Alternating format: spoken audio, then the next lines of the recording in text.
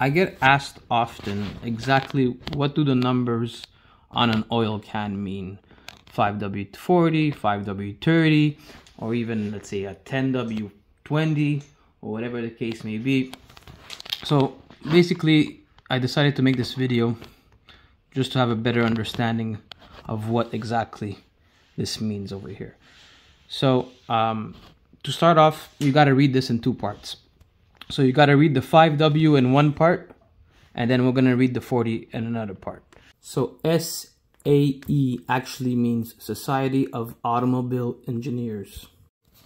So when we look at the first part of the number, which is the 5W, W actually stands for winter, not weight or anything like that. Most people have those two confused. When you see any W on any oil canister, it really means that this oil was designed for a winter climate. As I mentioned before, it's a two-part explanation. So this over here, the 5W, is one part, and then the 40 is another part. So to begin, at low operating temperature or in the minuses, you will have a SAE number of 5. And then given the chemical composite of the oil, once the oil reaches operating temperature, which is about 100 degrees Celsius, you will have a SAE number of 40. So SAE rating is basically the viscosity of the oil, or the weight of the oil. The lower the number, the more of a liquid form it has, so the more it would resemble water. Over here we have the example of 5W, but very commonly in today's engines we could see 0W as a weight of an oil. That's very good on startup because it's a very liquidy.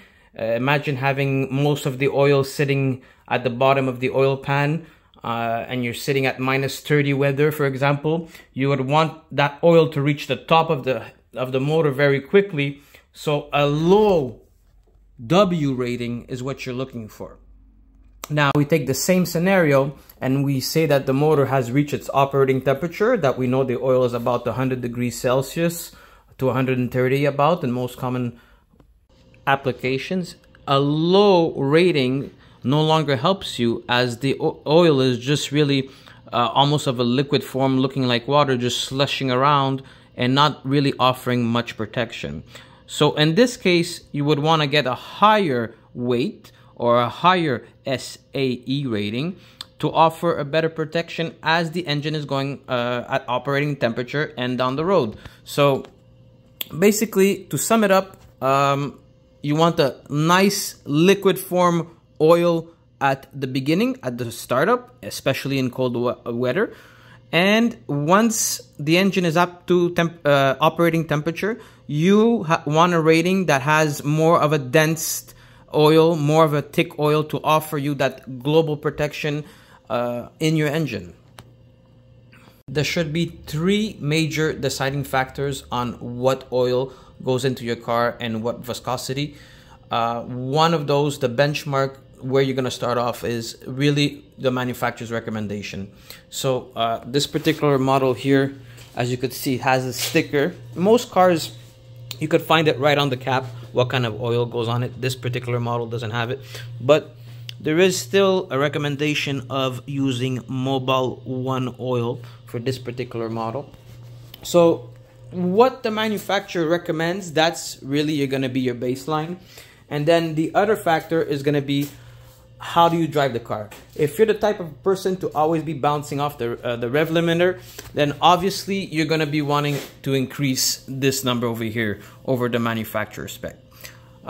If you live, let's say, in California or hot weather, you might even find oil, it's not uncommon to find it without a W rating. So it would be a single rating of 30 or 40 and no W. As I mentioned before, W is really showing us a winter grade oil, oil that will work on very cold weather and obviously at operating temperature as well.